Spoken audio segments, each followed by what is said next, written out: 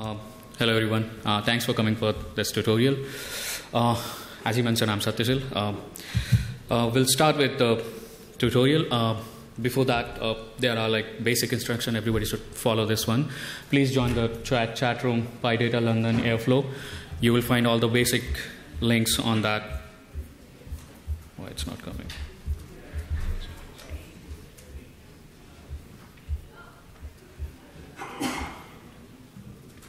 Yeah. So yeah. Okay. First of all, how many of you have installed Airflow on your local system? Cool.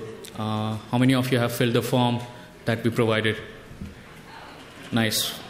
Those who haven't filled the form, please fill the form. That's the first link on the chat box. You'll need to give your name and email ID, and then we'll add you on the GCP so that you can do the third tutorial that we're gonna do on GCP. And you'll also have need to download the JSON file, which is like a credentials, which you need to access files on GCP. After that, you should clone the Google GitHub repo and then the installation instruction. So we'll take 5 to 10 minutes for those who haven't installed the Airflow on their local system. And if you're facing any problem, then we are here to help you.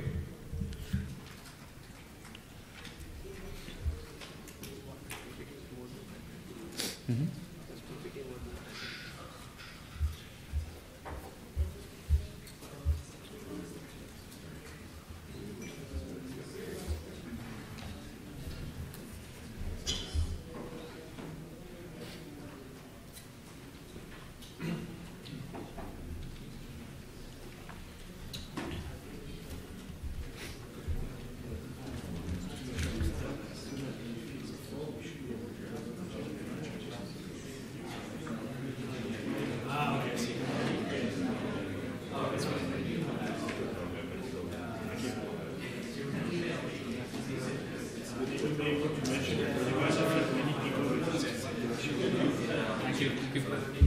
Okay, there's one more thing. When you fill the form, you won't be able to instantly download the JSON file. We'll be adding you on the GCP. My colleague will add you guys on the GCP, and then you'll have access to download the JSON file.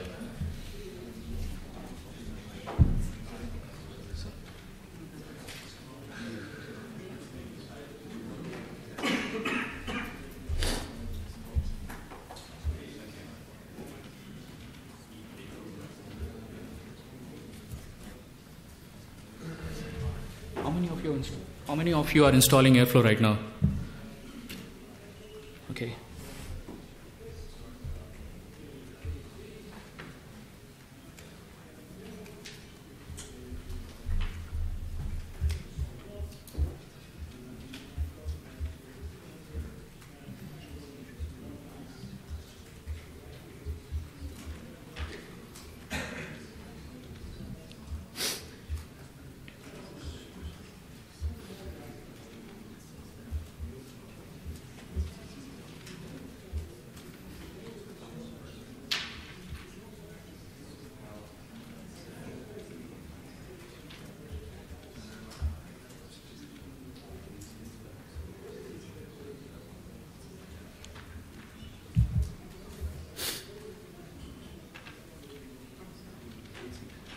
I mean, you need not wait for the JSON file. You can directly go and install the Airflow first.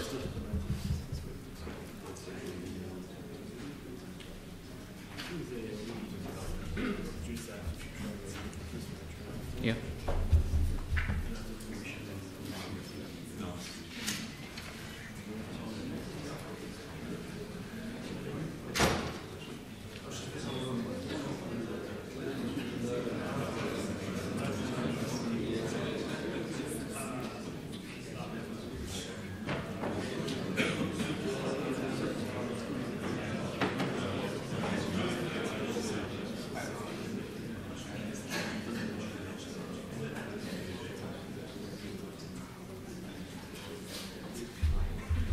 One more thing, Airflow, when you create the virtual environment and using Python 3, then it's not going to work. There is some issues with Google Dataflow. So we have written there, like, there's a troubleshooting here.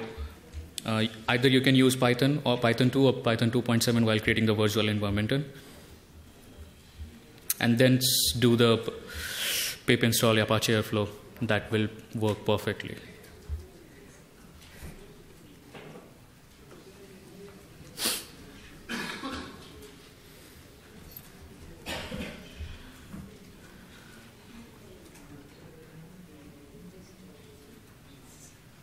Those who are installing Airflow, is it everything good? Any problem? So it works with none of the Python 3 versions? None of the Python 3 versions. We suggest none of the Python 3 versions. Sometimes it works, sometimes it doesn't. So it's weird.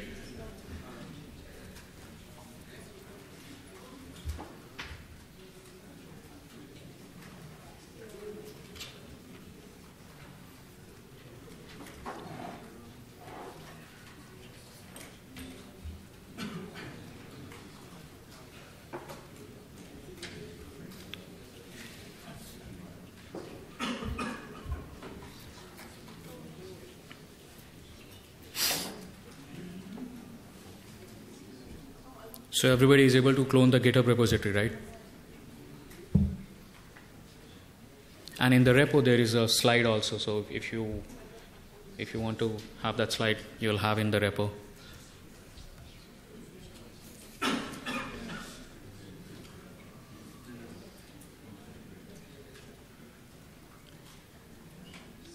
How many of you have installed Airflow now? Is it working? Cool.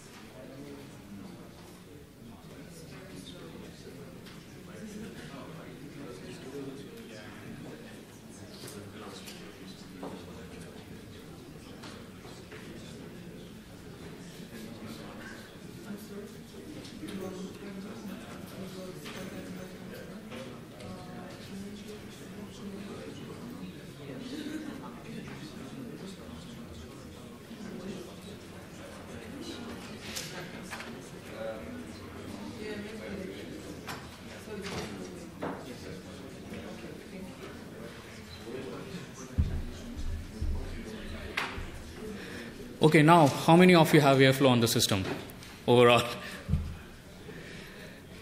Cool, good enough. Because of the time, we should move forward.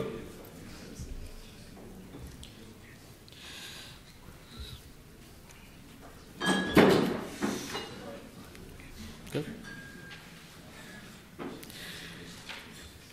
Okay, so here's the agenda for this tutorial. The first upper half, we'll be talking for next 30 minutes, which will be quite boring. But again, the next 45 minutes, you guys will be doing the tutorials, getting to know about the GCP, getting to know about how to build a pipeline on Google Cloud Platform. And some of the tutorials will be just to get your hands on an Airflow on a local system. So that's the agenda for this. Okay, so who we are, as Amit mentioned, me and Kaxil, we both work at Data Reply as a data engineer. Kaxil is also an Airflow committer. So if you have any question, a deep down question related to Airflow, then you can ask Kaxil.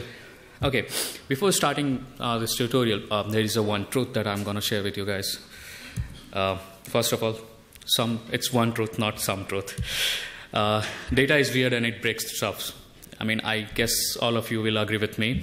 Sometimes it weirds and it breaks the stuffs. When it breaks the stuffs, it breaks the whole pipeline, and then you end up like this. There is no clue where the pipeline is breaking and how it's going on. And to not be in this scenario, we do need some robust workflow management system, and we'll be discussing some of them. Some of them are like cron. Seriously, nobody uses into these scenarios. Oozie, Luizy, and Apache Airflow. These are the last three ones are like quite used in the industry. Cron, it's good for the one job, but it doesn't handle the dependencies. So, okay, here's the disclaimer. I'm going to compare all these workflow management system using cars. I'm not a fan of car, but yeah, that's what everybody suggested me to compare it with cars. So, cron, it's like the oldest thing. This slide is from Pete, who gave the PyData talk on Luigi in 2016. He said, like, in the beginning there was a cron. We had one job and it ran at 1 a.m. and it was good. Yeah, that's the scenario when you don't have a big data distributed system. But if you come to today's scenario, this is not the case. It's a chaos. Like, there was no cron. I mean, you can't handle the multiple pipeline using cron, and you don't have a one job, it's 100. And then all the pipeline depends on the dependencies of the previous pipeline. So that's where the cron fails severely. Also, cron doesn't provide you the statistics of job, how much it's time taking, and how it's going forward. So people came with Oozie. Oozie is like was the industry standard. Lots of people were using Oozie. Lots of industry were using Oozie, and it's oldest among all. It provided the web API, Java API, and CLI, which is like an upgrade to the cron. But on top of that, it uses XML to handle those pipelines, which is not good. I mean, me as an engineer, I sometimes find XML quite weird and it's difficult to maintain. Also, it's Oozie is like quite it's ask a lot of effort to manage, and since it is based on XML and they don't have a modularity in their whole system, it's difficult to customize. Also, they also have a pretty bad web GUI to just monitor the pipeline. So that's why, like, Spotify came with Luigi. I don't know how to pronounce, so I just always say Luigi. It was the first workflow management system totally written in Python, and you can write your DAG. I'll be explaining DAG later on this slide. You can write your DAG in a fully Pythonic way. It is pretty stable because it came from the Spotify engineering team, and they are using Luigi in most of their production environment, and it has a huge community. Given that, Luigi depends on the external workflow management, external scheduler, like cron or something else. I don't know exactly. Their web UI is again like an Oozie. It's not pretty stable, and it's not good to maintain and monitor the pipeline. Also, they don't have an inbuilt monitoring or alerting system. So, if you're developing a pipeline, you should be focusing on the pipeline, not focusing on creating an alerting system for this pipeline. So, considering these cons, what's the Airbnb came up with Airflow. It's again similar to Luigi, but more modular, and it's much far better than Luigi. They have a Python code base. They have an active community. It uses trigger rules. Trigger rules is quite useful when you develop pipelines. You define, like, okay, which task should trigger when based on some conditions. It also have a cool web UI where you can just check, okay, every day this task, how much time it's taking to complete the job. They have a queues and pools, means that if you have lots and lots of tasks running in the one pipeline, then, and if system is not able to handle or execute parallelly, then it creates the pool and queues.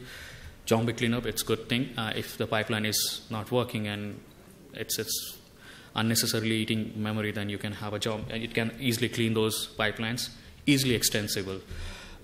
Initially, Airflow was built for like running on a local system. Then people came up with hooks. This is like another way of integrating Airflow with different cloud system, and that's how it's easily extensible.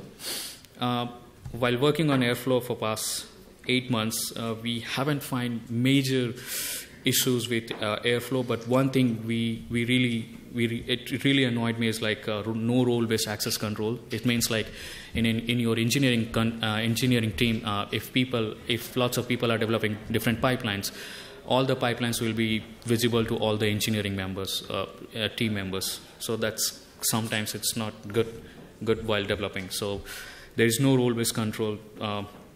The other minor issues are like deleting DAG. It's not straightforward. It means like whenever you delete it from the web UI, it won't be deleted from the database. So you have to go back to the database, write your queries to delete the rows, and then it will come up. It will show it in the web UI. Other cons, to be honest, I didn't find any other annoying features. To remove, right now we'll be working on Apache Airflow 1.9.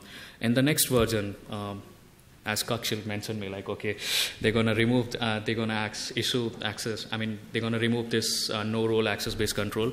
There will be a no-role access-based control in Apache, next release of Apache Airflow. Means that the DAG that you are creating will be visible to you only, not to others. Okay. So when people uses these workflow management system, instead of having this scenario, you can have this, a proper, no chaos way of doing the pipeline. So yeah, that's the benefit of using workflow management system. I'll be more discussing about the Airflow because we are here for this. So what is Airflow? Airflow is a platform. Any questions? I'm moving too fast, I guess. No, it's good. The pace is good, right? Okay. Yeah. I didn't fully understand that they said not develop Luigi, yeah. Over Airflow. Luigi, it doesn't have a work. It depends on cron for scheduling. The purpose is like Airflow has inbuilt scheduler, so you don't need something external to schedule and manage it. And if you check the Luigi web UI and if you check Airflow web UI, there's a vast difference. So I won't say Luigi is bad, but it's not so good. Yeah, and it's also like they don't have a monitoring or alerting system. Like in Airflow, you have a different operators to do a Slack messaging and emails for the alerting system. So that's like a huge benefit over the Luigi. So yes, what is Airflow? Airflow is a platform to programmatically author, schedule, and monitor workflow. When I say workflow, it's a DAG. It's DAG, which is like a directed acyclic graph, which is not like there shouldn't be any loop when you are creating tasks. That's why if you see the low figure, this one, it's always going forward. There is no loop between the tasks. Okay, so we'll have a point-wise explanation for what's Airflow. It's an open source ETL workflow management tool written purely in Python. It's very good workflow management system. It's glues. It's like an adhesive which glues the or binds your data ecosystem. It means like if you have a different data warehouses, you can easily maintain, do queries, build the pipeline for the analytical solution using Airflow. It can handle failures, and on failures it can also give you alerts using email or Slack. You can easily monitor the performance over the time. They have a Gantt chart, they have a line chart which shows that okay, which task is taking how much time. It can easily scale. We'll be discussing more on the architecture part of the Airflow. Developed by Airbnb, and it has been inspired by Facebook's data swarm. There is less information about the data swarm, but Airbnb thought like, okay, if we open source it to community, then we'll have a good workflow management tool. Since it came out from the Airbnb engineering team, and they are using Airflow in a lot of their production system. It is a production ready, and it ships with DAG scheduler, as I mentioned. Internal DAG scheduler. This is like it doesn't need to depend on the external system. They have a cool web UI and also powerful CLI. Next, we'll move to Airflow Web UI, just give you like how Airflow looks and what are the different things that you can go through the Airflow.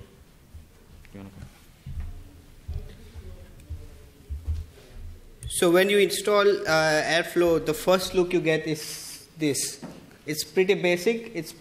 But when you start working, like starting running your DAGs, it would be more complicated. But it's still very user friendly.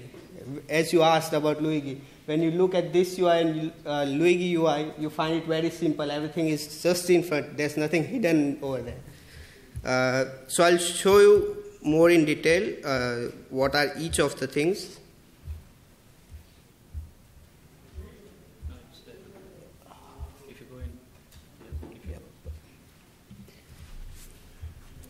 Is it visible to everyone? Yeah. So the first column is turning on and off the DAGs. So sometimes you deploy your workflows and then you find out that there is some bug and you need to restart it or you need to pause it. So you can do it using this. So there's an on and off switch. So if you on it, it means it's running, it's live on your system. But if you want to pause it, you just switch it off. So all the explanation here in the UI is given if you just hover on each of these components. The next column is DAG. It's just simply the name of the DAG. The third thing is schedule. Schedule is when you want your workflow to run. It's self-explanatory. And you can also use your cron expression. So if you have already been using cron, it's easy for you. So if you want to run this workflow every 5 minutes, you know what's the cron expression and you can just write it. The owner, as in if I don't want Satya to view some of my DAGs, I can keep myself as the owner, and as he mentioned, the role-based access control is going to be released in the newer Airflow version, so this can be enabled through here. Recent tasks, so this all the circles over here just shows how many tasks fail, how many pass, how many are up for retries. Last run is just when the last DAG executed. DAG runs is similar to recent task, but it's more on DAG level. So DAG is composed of small tasks. I'll explain you in later, but it's about DAG. There are small links over here which says if you want to manually trigger, like there's scheduling path and there's manually triggering as well. So if you want to, just for testing purposes, want to trigger some DAG, so you can just click over here and it would start running. And there are different views over here. For example, tree view, graph view, that all show more detail about how your DAG is performing. Any questions? Yeah? Yeah, is this GUI the only way to access it? Or can you use it? You can use CLI as well, but I think GUI is more useful, as in it gives you more details. If you want to know how much time it takes to perform certain tasks, I think Web UI is the way to go. Yeah? One strange question: when we are in the GUI and we run the first DAG, yeah. Let's say this DAG has a dependency on DAG number 10. Yeah.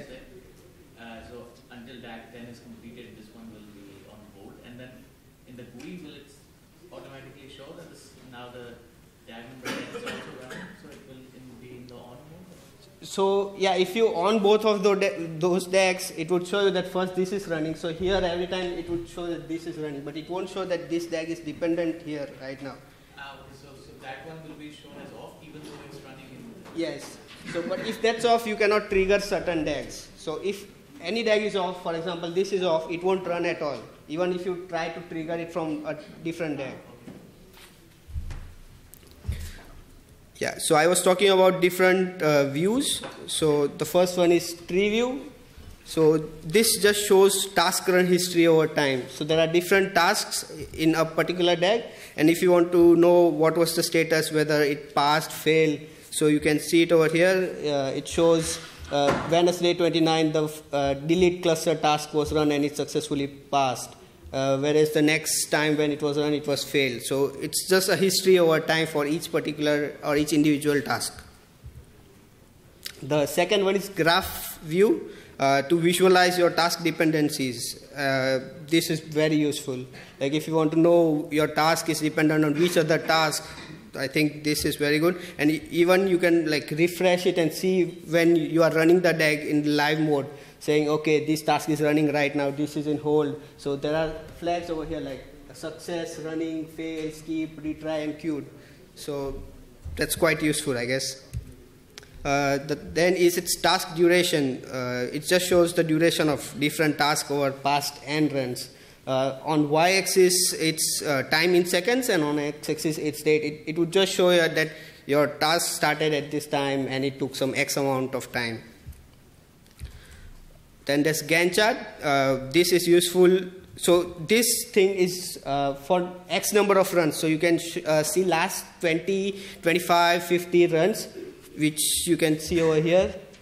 But the Gantt chart shows just for a particular run. So if you want to see how each individual task is performing for this run, Gantt chart is the way to go. So you can see if a task is blocking anything. So here, if you see the third task is taking a longer time as compared to other tasks. So you can try and optimize this task so that you can minimize the overall run duration.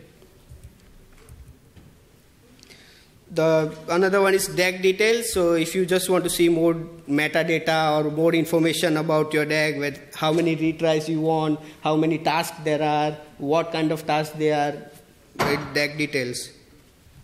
I'm talking a lot about DAG, so it's only advisable to see what a DAG is. How does it look in code?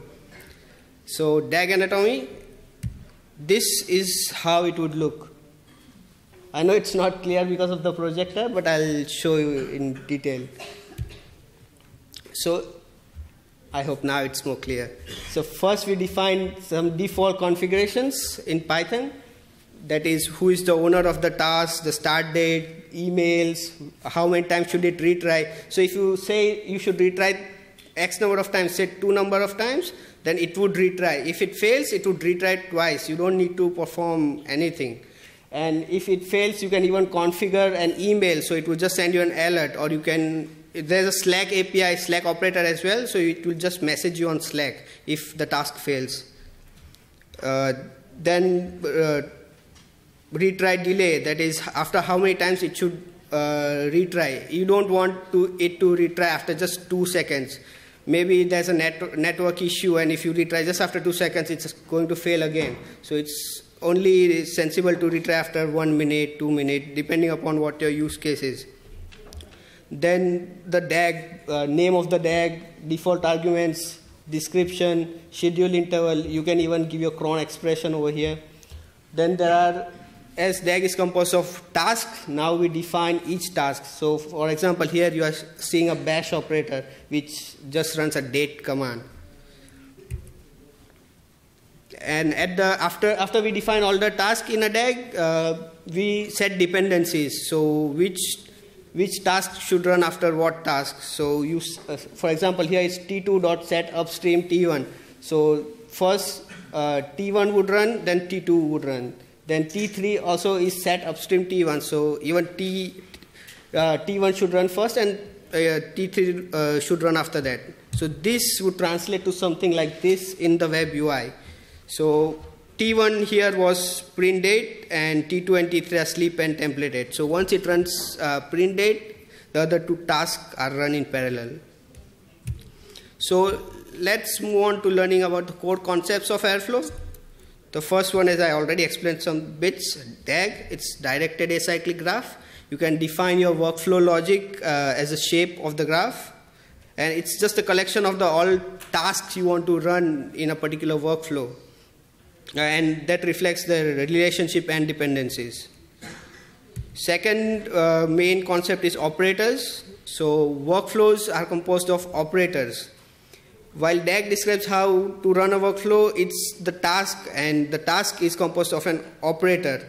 So operator determines what actually gets done. So for example, bash operator would run a bash command in your system. Python operator would run Python. An email operator would send a particular email. Slack operator would send a Slack message. So those are operators. They are defined as class in Python. And there are 3 main types of operators: sensors, action operators, and transfer operators. So sensors operators are certain type of operators that will keep running until a certain criteria is met. So basically, if you have a system, data lake, and you are waiting for files to arrive in your S3 bucket or Google Cloud storage bucket, then you can run a sensor and just look into a particular directory again and again just to see if your file has arrived or not. So you have a Google Cloud Storage object sensor in Airflow that checks for an existence of a file in Google Cloud Storage. The second operator is an action operator that tells another system to perform an action or performs an action by itself. So bash operator, as I said, or email operator. Transfer operators are the one that moves data from one system to other. An example would be upload to GCS operator. So if your Airflow is installed in a VM or in your local machine, if you upload it to S3 or GCS, it's like transferring your file from some place to some other place. So it's the transfer operators. Any questions till now? So task. A task is a parameterized instance of an operator. So in the previous example, I showed you this figure. So here we are using a bash operator, but a bash operator would simply execute a bash command, but it does not know which command to run. So there comes the concept of task. So you just need to give values to different parameters of an operator. So here bash command is date. So it knows that it needs to run the date command. So this is the task. So you can have multiple tasks using the same operator. Like this one is using date, some other task would be using sleep, etc. Setting dependencies. So there are three ways of setting dependencies. Like T1, the task T1, and then set downstream tasks, that is T2, or then set upstream T1. But my favorite, as I'm kind of lazy person, so I would prefer, and looks more logical way, that T1 bitwise operator T2. So you can just chain your operator saying T1 bitwise operator T2, T3, T4, and so on. A task instance. So a task instance is characterized as a combination of a DAG, a task, and a point in time. So if I show you here, if I click here and this task, hello world, if this is run at today at 1 p.m., the whatever status it has, so a characteristics that is by the combination of a DAG. The name of the DAG is DAG1 Airflow tutorial. A task is hello world or sleep world, and the point in time is the time right now or the date when it last ran. So moving on to architecture, I think Satya would explain this. Yeah, initially I mentioned that Airflow is quite scalable.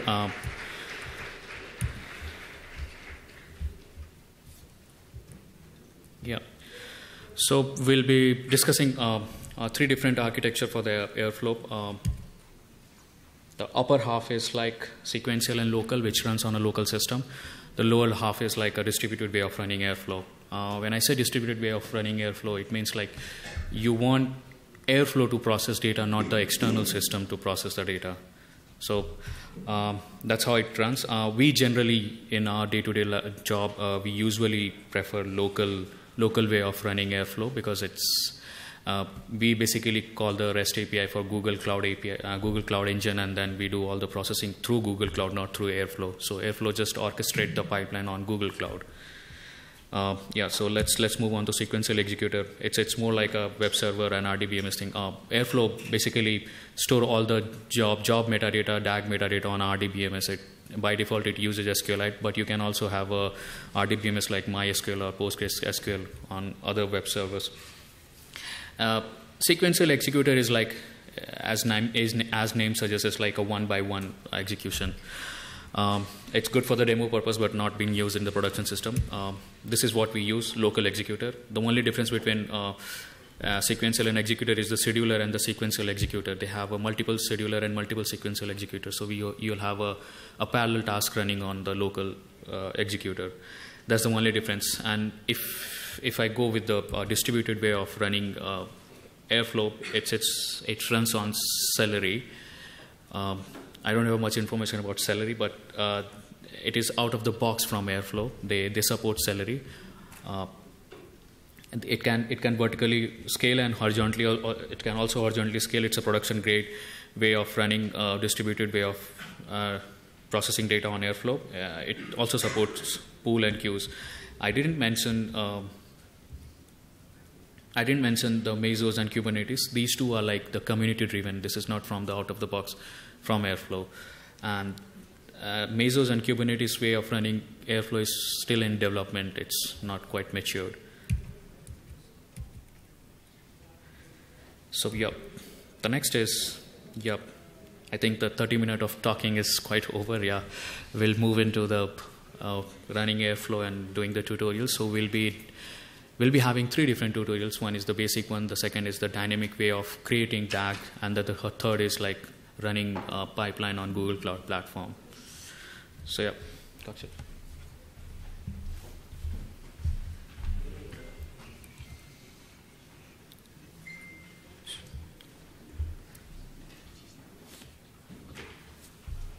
Are you guys done with the installation of Airflow?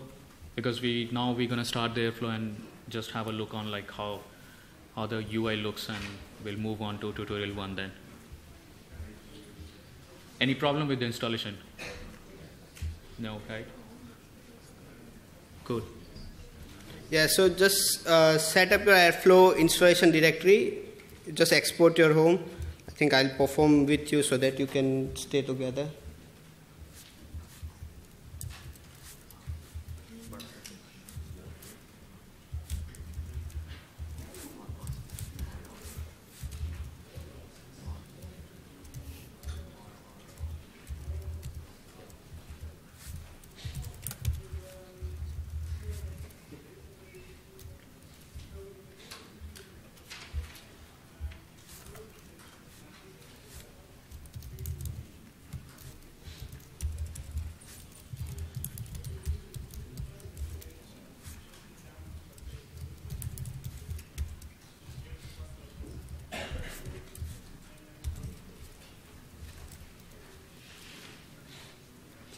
So all of you have installed Airflow, right?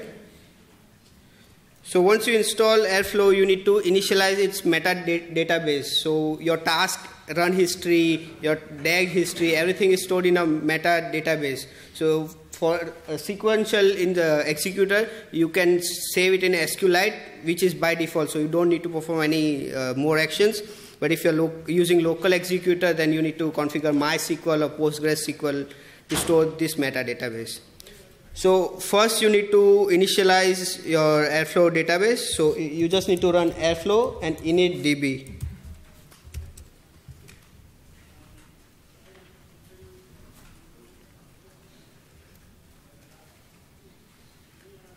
Once that is done, there are 2 components that you need to start. One is the web server and one is the scheduler. So first you need to start your web server.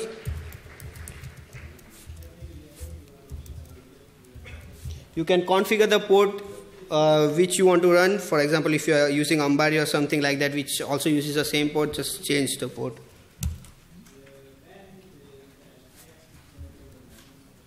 And in a new tab, open Airflow scheduler. I'm saying new tab because this would keep on running. You can run this as a daemon, but this would keep on running on the back end. And then start Airflow scheduler.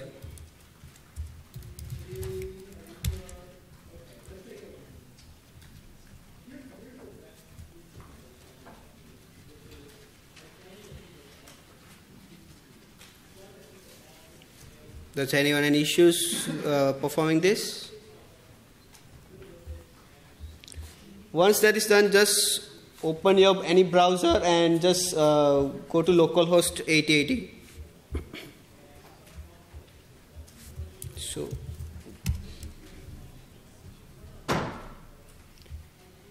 this should bring you to the Airflow web UI.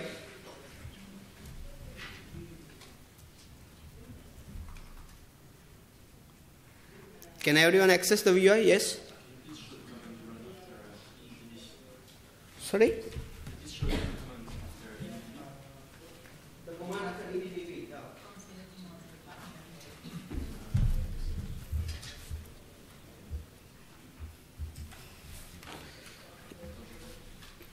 So once you just initialize your database, just run web server and start the scheduler.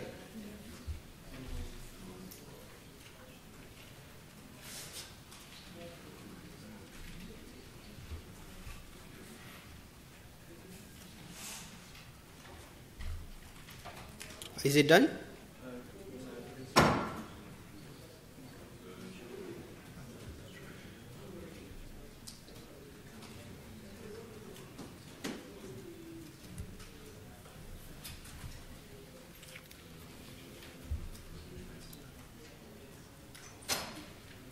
Okay, moving on. You need to clone the Git repo. I think you guys should have the link to our GitHub repository. If not, just go to GitHub, Data Reply UK, and this link basically, Airflow Workshop, PyData London.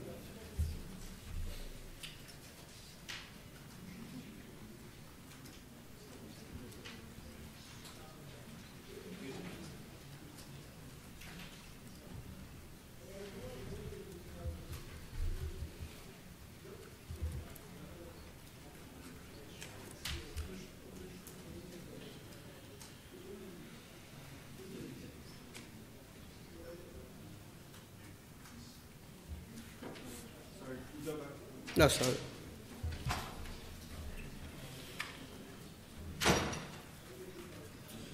Can you post that link on?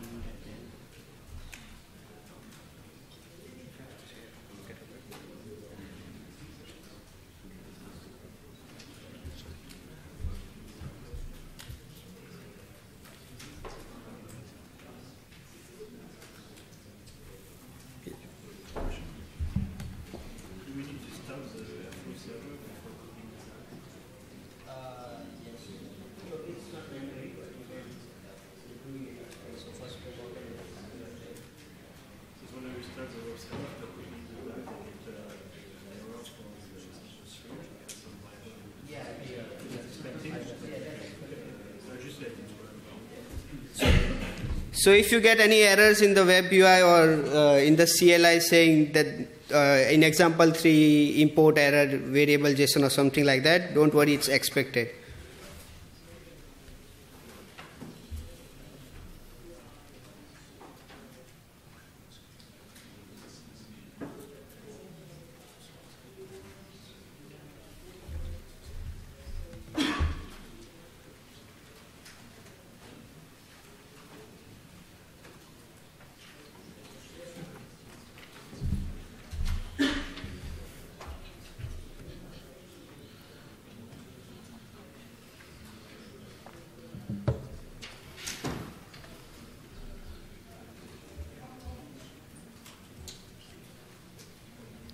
Once you clone the Git repo, just copy the DAX folder to Airflow Homes and then DAX.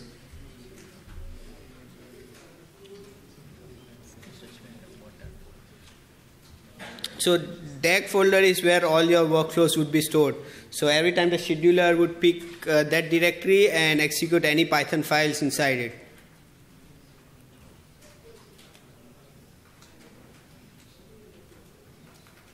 So should we start for the first tutorial?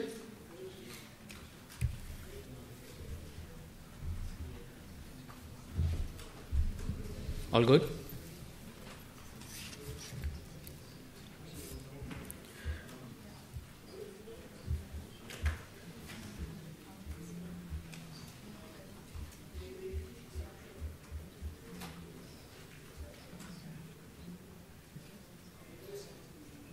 Okay. So I'll go with the first tutorial. That's pretty basic. It's all using bash command, but just to give you the feel like how you can start the Airflow DAG and just have some play around with the web UI and check what's the code, when it's running, how you can check whether it's retrying, something like that. So okay.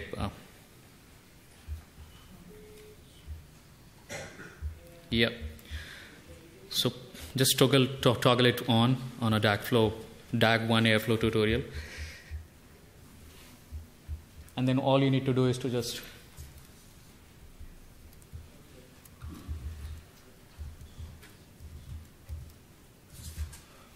visible to everybody, right? Just trigger a DAG and then it asks, do you want to really run it or not? So when you trigger it, you will see that this tag is running. And when you click on this one, you'll have a graph view of 3 different tasks in this tag, which is like a print hello, sleep, and print world. What you are seeing is just a graph view. We don't know what the code is. So if you want to check what's the code is, you can go here and check what's the code. So as explained in the DAG anatomy, you first define the default arguments for the DAG, which is pretty self-explanatory. Some of them are like email failure, email retries, like based on your use cases. Then what you do is like define DAG as a context manager, and then you define a different task, which is like this one, the second, and the third. What it's doing is like it's just echoing hello, sleeping for 5 seconds, and then print world. That's it. That's what it's doing. So if you see, like there is only 3 different tasks: print, sleep, and print world. And this is what it's rendered in Airflow graph view. The good thing is like, okay, let me run it again, just to give you. So now this DAG has run for like 3 times, and success is 3 times. There is no failure. If there is any failure or if it's retrying, then the color will be yellow or red. When you run it and go to the graph view, it takes little time to start sometimes. And there are color coding for all the status of the task. Like you can see like which one is running, which one is in queue, which one is in failure mode. Yeah. Question, did you put it in the arguments that run it 3 times? That's why it's running 3 times? No. We explicitly define 3 different tasks in a DAG. So if you go into the code, there is, after DAG definition, this is the DAG definition, right? There is a 1 task, this is, then there is a second task, this, and then there is a third task, this. In the second tutorial, we'll be doing the dynamic way of creating tasks. All you need to is to just define a line in the CSV file, and then it will read and create a dynamic task.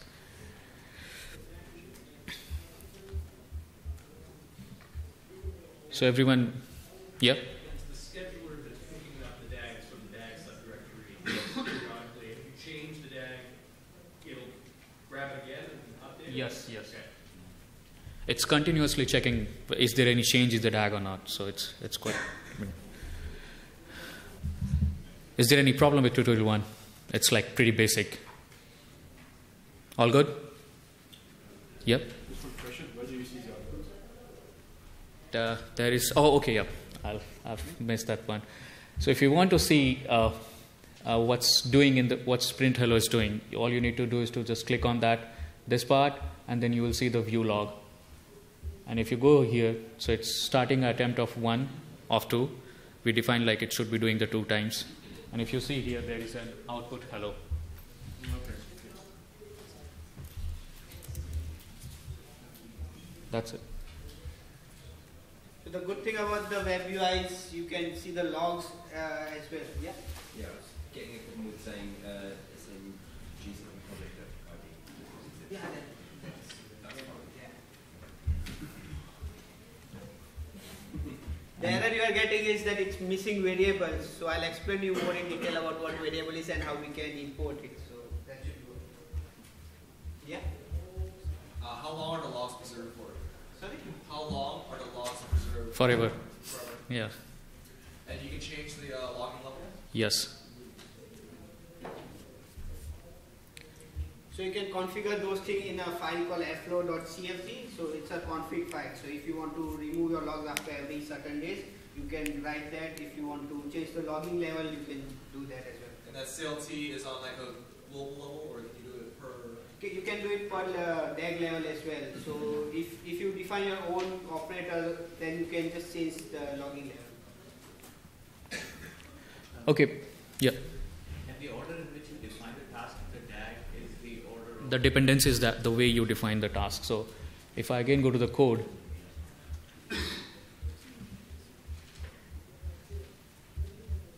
so it doesn't matter how you are defining the task here. What only things matter is the dependencies that you are defining. So it should first run the print hello, then sleep, and then print word. That's like a bitwise operator, as explained by Kaxil. So that's how it's maintained the order.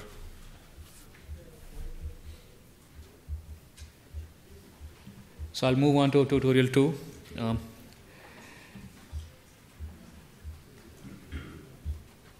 This is the benefit of the Airflow is like you define your workflow as a code. So when you do the coding, you'll have a lots of customization options. Like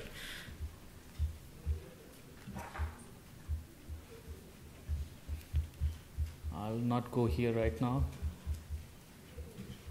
I'll go to the code. Then again the same thing. In this tutorial, what we are doing is like we are having a one CSV file which defines like, okay, which task should do what, right? And then what it's doing is like it's taking an input file. Whenever you are reading any input file in Airflow, it should always be an absolute path, always. Otherwise, it won't be able to read that file. So we are using OS library to read get the absolute path of the file, and then again the same thing. We are defining the default arguments and then defining the DAG here, and then while reading.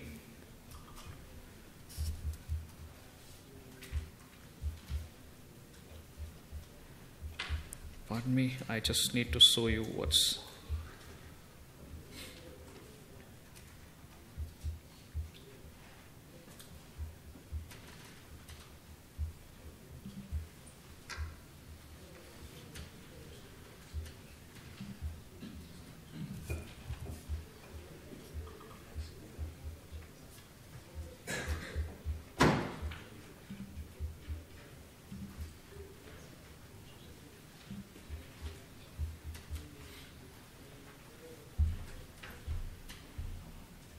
Takes time.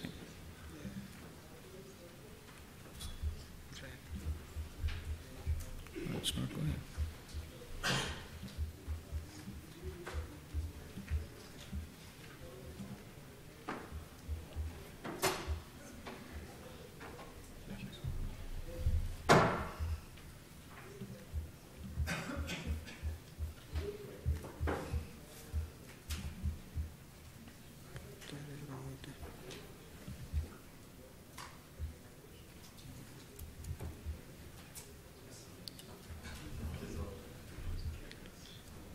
Sorry for the delay. That's what happens when you run thousands of things at a single time. Yeah. You should be moving.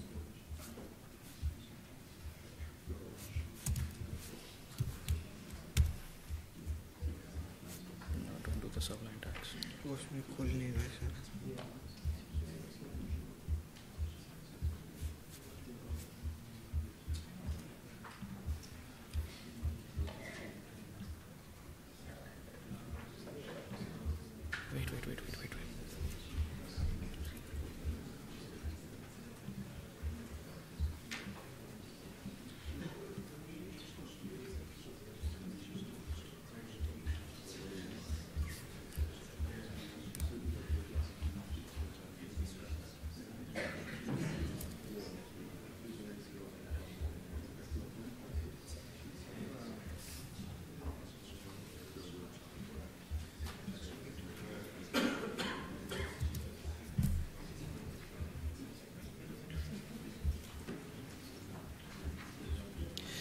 Sorry, it's difficult to show you.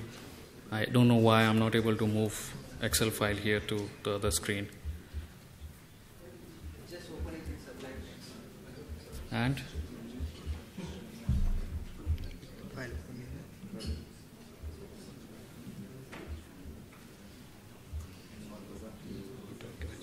Documents GitHub. Oh, yes, sir.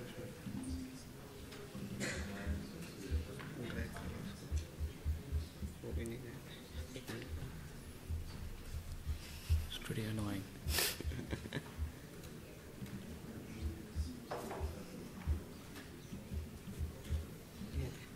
Excel ही कर देना.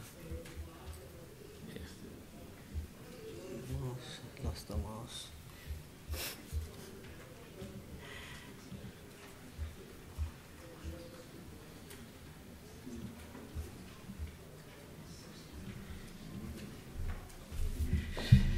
Yep.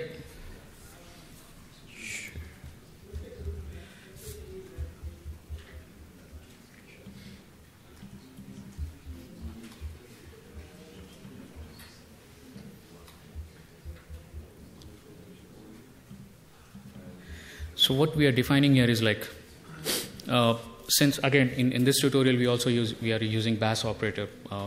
In this bash operator we are taking the configuration from a CSV file, which is like, okay, so the third column is like defining whether it's a sleep or a echo. If it's a sleep, then sleep for 2 seconds. If it's a sleep again, do it for 3 seconds. And if it's an echo, then just print Satya. That's it. That's a simple way of generating a dynamic way of doing.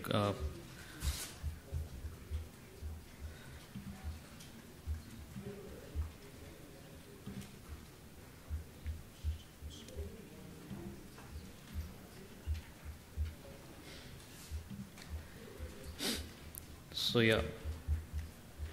If we again go to the code and check, what it's doing is just reading the CSV file and just reading all the 3 columns into 3 different variables and just checking whether, and it's checking whether if it's a sleep or an echo.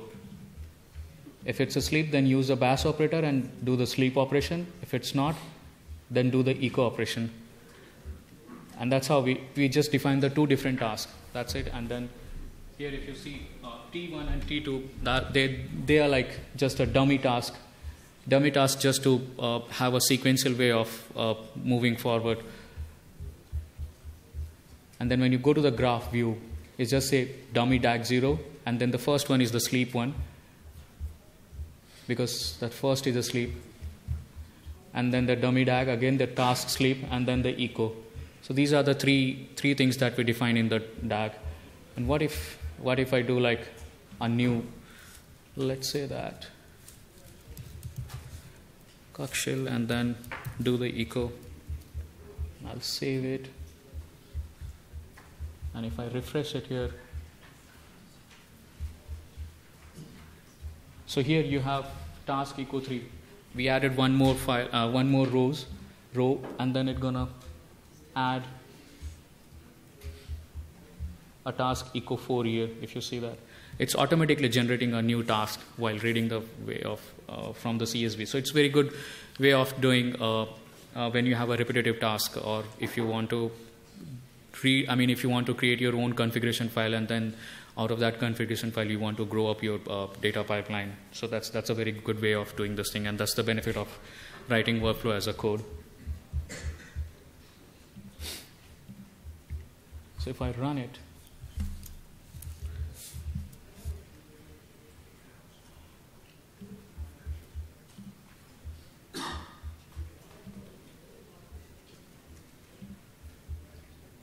it's in the queue, because that's the gray one is the queued, and then it wait for that dummy DAG. Dummy DAG is just not doing anything; it's just finished. And if I go here, if I wait for like, it automatically do the things, and then here it's running this thing, sleep for 2 seconds, and that's what we defined here, right? Sleep for 2 seconds, and then sleep for 3 seconds, and then echo. And so basically what we are trying to do is like we're just reading it from files and just creating a dynamic way of dynamic DAG. So that's the tutorial to anything. Yeah. So for example, you mentioned that there are sensors that will end up like reading from a bucket into... We're going to do that in tutorial 3. Okay. But is it possible to dynamically define the tag based on the contents of that file? Yes. Okay. Yes. Sometimes you need to write your own plugin for that. Might be like that was a case that we were doing in one of our projects, like in BigQuery. We need to define whether the whether we are, whatever the data that we are ingesting should have a partition table or not. So we did wrote our own plugin to access the data inside the BigQuery and then check whether there is any date column or not. And based on the date column, we did the partition. So sometimes it's available, sometimes it's not. Then you have to write your own plugin to meet your expectation. Yeah, you can see the live thing that it's running. I guess it should complete. Yeah, it completed task echo 4. I'm repeating the same thing just to get you know that. Okay, so it's printing the Kaxil here. The task 4 was the Kaxil. This is the part. Okay, these two was like just give you enough confidence on Airflow, like okay, how to run, how to write a DAG. Is everything is clear about the DAG anatomy, how to write a DAG, what's the default argument, how to define a DAG, how to write a task, and then the setting of dependencies. When you write Airflow code, it's quite simple when you have a available operator. It becomes complicated when you write your own operators or write your own plugin to meet your expectation or requirements. On Google Cloud, there was like some of the operators were not available, so Kaxil wrote some of the operators, like checking whether the file is empty or not. So these operators were not available. So we wrote to meet our data validation techniques, some of the techniques. So far, oh yeah. So when you wrote your own custom operators, what were some common problems that you ran into? Like what was so difficult about it? Excuse me? When you wrote your own custom operator, Yeah. like what were some common pitfalls you ran into? Like what was difficult about it? You want to answer? To be honest, it was quite easy. So anything that has an API that is easily configurable to write in Airflow. So as we give an example, there was no operator in Airflow that checks for an empty file, which is very important when you do validations. When you are moving a file from one stage to, let's say, from a landing stage to a real data warehouse, then you need to perform certain validations. So we wrote this operator that just checks the file size, that is basically just metadata, checking the size. So it's quite simple, to be honest, and that's why you would find many contributors in the Airflow project, because the project that has an API, you can just write a custom hook or custom operators for Airflow. Yeah, so basically what the custom operators that we develop, it's mostly related to Google Cloud Platform, and Google Cloud Platform, they always provide the REST API, and the Airflow community already built a hook, which is like a way of extending your Airflow to the another cloud platform. So we used hook as a parent class, and then we build our own way of validating the data. And so, for example, there's a base operator called HTTP operator, and you have a different product that works on HTTP, then you can just expand to that class. You can just use that as base class and just write whatever you want to do with it. So it's easy, just extending the same thing. So it was pretty simple to develop your own code. So what's your advice for sort of testing DAGs? If you want to roll out a DAG or anything. So first that's why sequential executor exists. So if you want to do any kind of testing, first test it on a sequential executor that does one thing at a time, so that you don't just go and in a production environment. Just use sequential executor, test your pipeline over here, see what is failing. The good thing is the logging in Airflow is quite good. So you can, when you define your task, you can just define your log, what do you log that as well. So when something breaks, it's easy for you to just go there and check what's wrong with the code. So I think using sequential operator with maybe just spin up a Kubernetes and Docker container using Airflow, and then just try it out there. Once that is fixed, take your Python file for that tag and then use it on your main Airflow cluster. And yeah. I have a question about like how you manage code for the DAG, like especially like version. Like how do you handle like when you have multiple versions of the pipeline? Is there anything in Airflow to help you manage that? Or no, that you need to do it in your code, not through the Airflow DAG. So currently they are developing such that you can manage multiple versions of the same file, like Git. What Git does, like if you are updating the same DAG multiple times, they are working currently, that it would maintain a history, something sort of a history, but still it's work in progress, so nothing exists right now. Maybe you'll see in the next version. Okay, any more questions? We have half an hour more, 25 minutes to be honest. Okay, so we'll move to the third tutorial, which is running a pipeline on Google Cloud Platform. Did you add it, everybody on the? Yes. So are you guys able to access the Google Cloud Platform? Yeah? Cool. Good.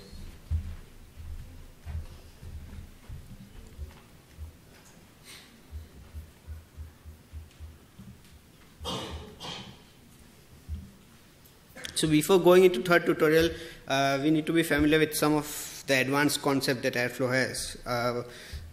XCOM, trigger rules, variables, branching, and subdags. So I'll go through one by one, go through them one by one. First is XCOM.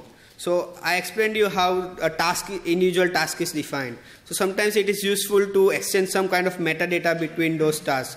So imagine a file is landed on Google Cloud Bucket, but you don't know where exactly that file landed or what's the file name. So you write your operator that just fetches the file name and you can send it to your other task.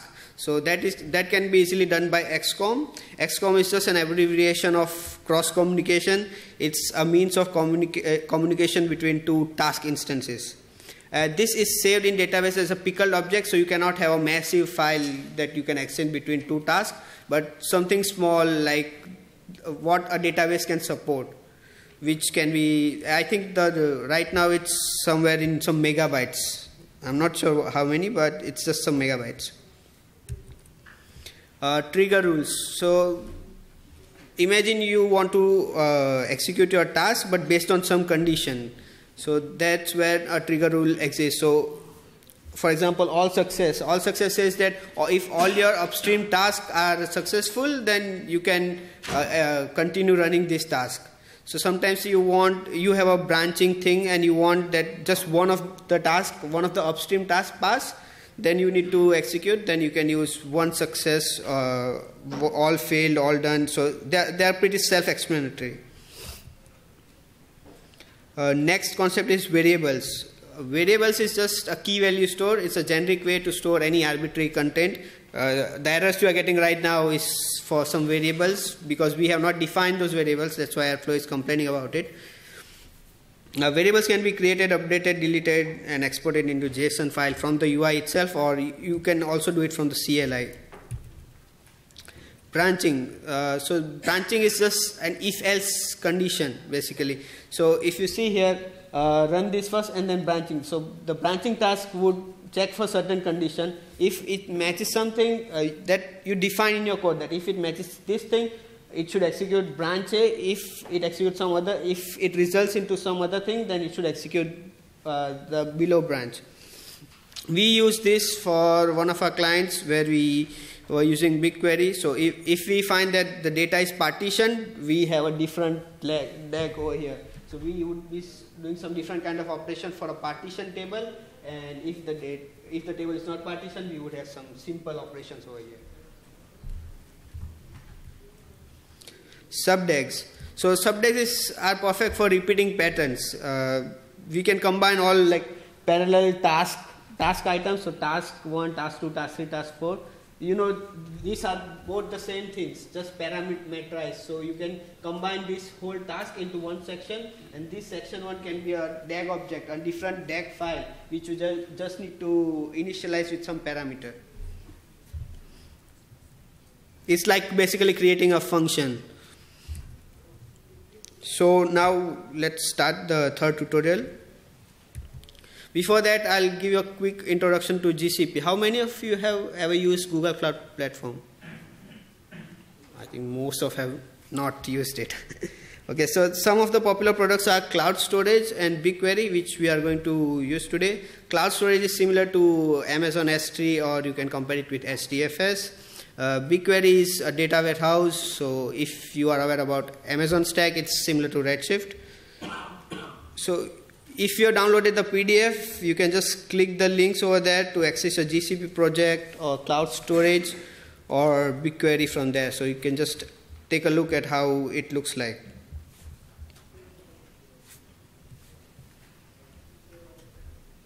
So if you click on the link at Cloud Storage, this is what it would show you. There are buckets, and then there are some files in those buckets. Like this Airflow service account. We would require this service account to interact with Google Cloud using Airflow. So you can download it from here, or I just posted in the channel talk.io, so you can download it from there as well. Similarly, you can check BigQuery.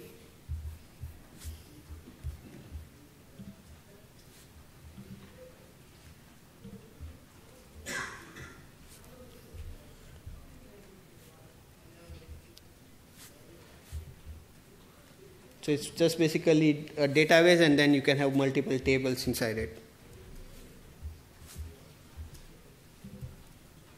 So first, before we actually see what the tutorial 3 does, we need to do some operations. First is to create a connection. That is how your Airflow would interact with your GCP. So we have created a service account through which Airflow would have permission to use GCP. In Airflow, though, you need to create connections, which should be shown here. Yeah. In your Airflow web UI, just go to admin and click on connections.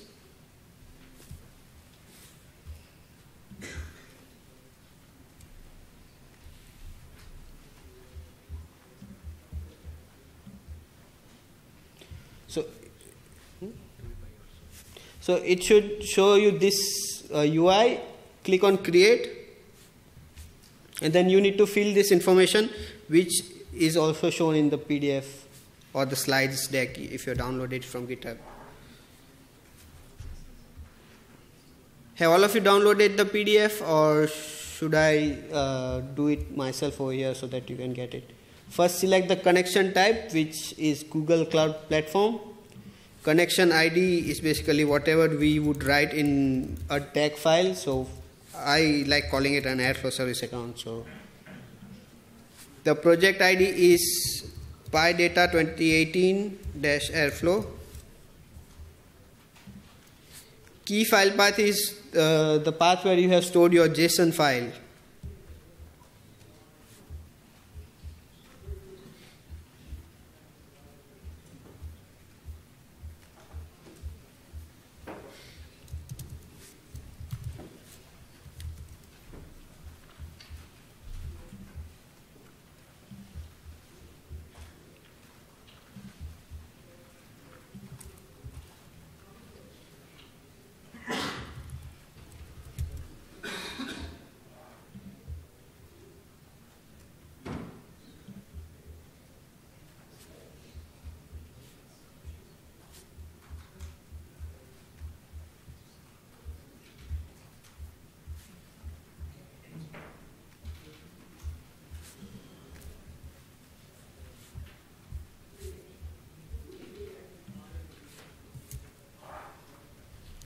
So it should look something like this for you.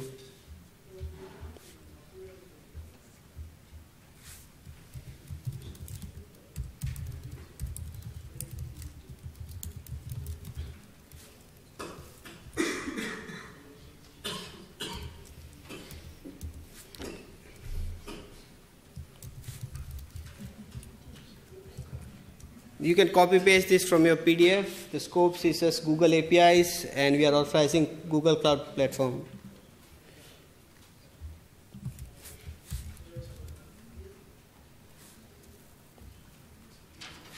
Then just click on save.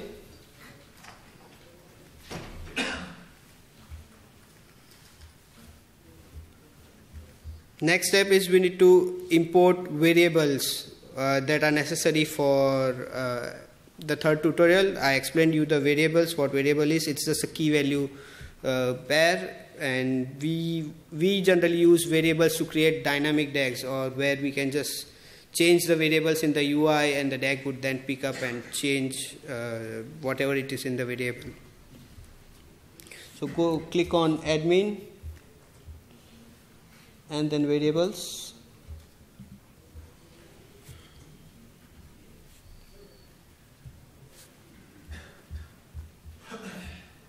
So I already have variables defined, but for you, you need to just click on choose file, and the path where you have cloned your Git repository, just find that path, and there would be a file called variables.json. Just import that file and click on import variables. So it should populate the UI with this key and value.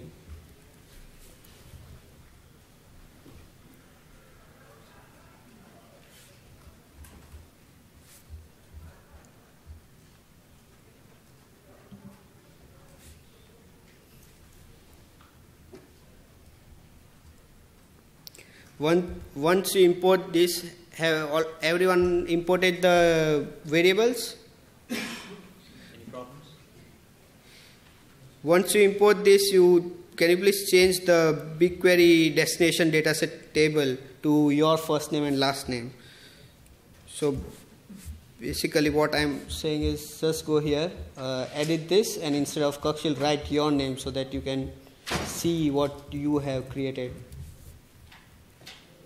So instead of Kaxil, you can have Satyasheel. And just click on save.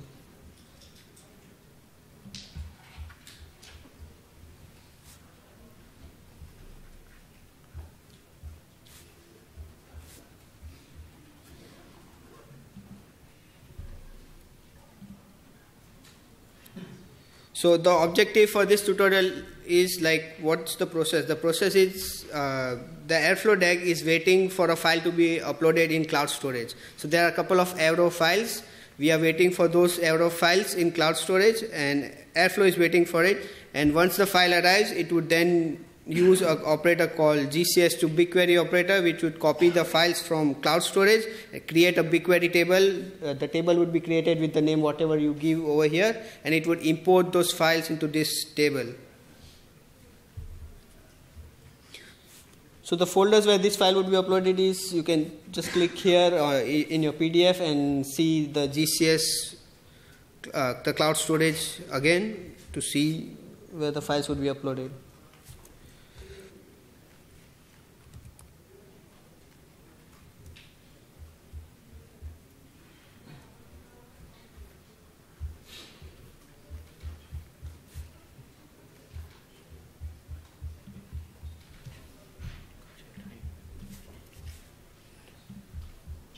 So if you go to the code section, you will find that there are just 3 operators. First one is a dummy operator called start. The second one is GCS landing sensor, where I define what area I should be looking on, like which bucket I am looking into. So a bucket is looking into a GCS bucket. What GCS bucket is using variable.get. So the variables we have defined in the variable section in the UI would be called here. It would get the value and it would set the bucket here with the proper name. For object, like which files we are looking for, is GCS directory. It's similar thing. It is, again, we have defined GCS directory in the variable section, and then what we want is all Aero files. So how we generally do in ETL is, let's say we have thousands of files. So we first upload those files, and then at the end of that we send a success file saying everything has been uploaded successfully. So I'm not waiting here for 1,000 files. I'm just waiting here for a success file. So a success file is again defined by a Python variable which says I'm looking for this success file in that particular GCS directory.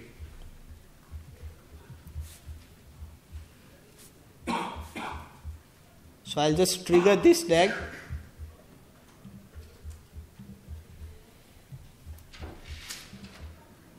If you click on running and click on DAG ID, you would see that there are 3 tasks. The start is a dummy task which should start and just complete because it does nothing actually. And the GCS landing sensor would start and it would wait until the file arrives. It would keep on running.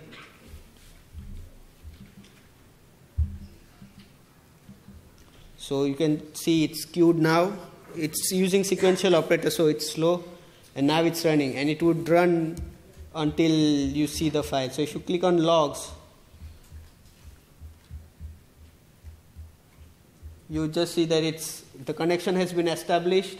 And now it's refreshing the access token, and it would just then wait for the file. So sensor check existence of this bucket, and it's checking for this file in this directory, example 3, Aero.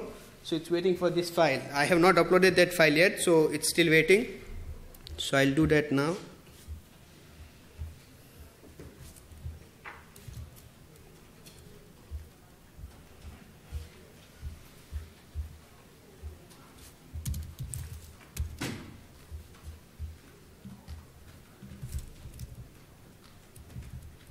So first I'm copying all the Aero files in that directory.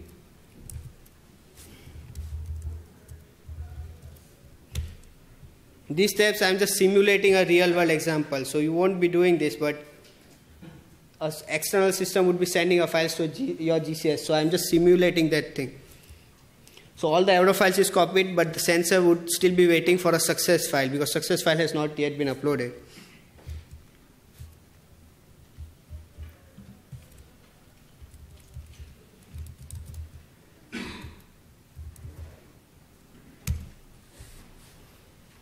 So now I'm uploading the success file as well. It says operation completed, and you would be able to see the success file in the cloud storage UI as well.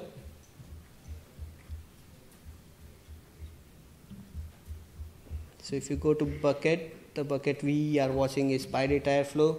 You would see that it has created a directory, Avro. It has uploaded all the Avro files, and it has also uploaded a success file. So we would expect Airflow to now trigger the second task.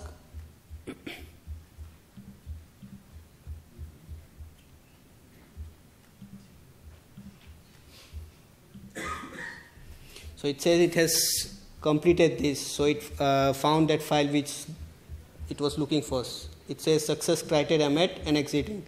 So the sensor basically would always wait for a certain file, and once that criteria is met, it just then executes the next step, which here is copying file from a cloud storage to BigQuery. So I have defined the name of the BigQuery data table as Satya, so I should expect here a new table being created by Airflow called Satya in this data set. I can see many of you have also created this table, so you can browse basically any table. You can see there are 5 million records that have been imported from those Avro files. Like this was the one I created, this was the one which you guys created.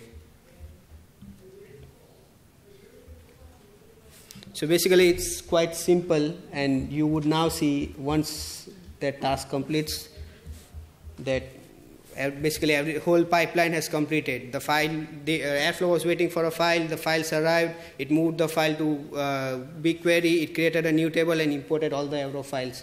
The good thing with Avro is you don't need to define schema, so that's why it just imported it. There's a different version in the GitHub repo which uses a CSV and also uses a schema.json file, which you can try out. We are short on time, so unfortunately I won't be able to show you that, but there are, it's already in the GitHub repo with proper comments, so you can try it. We are not going to remove your accesses today itself. You can use it till tomorrow. So at then tomorrow night we would remove your access.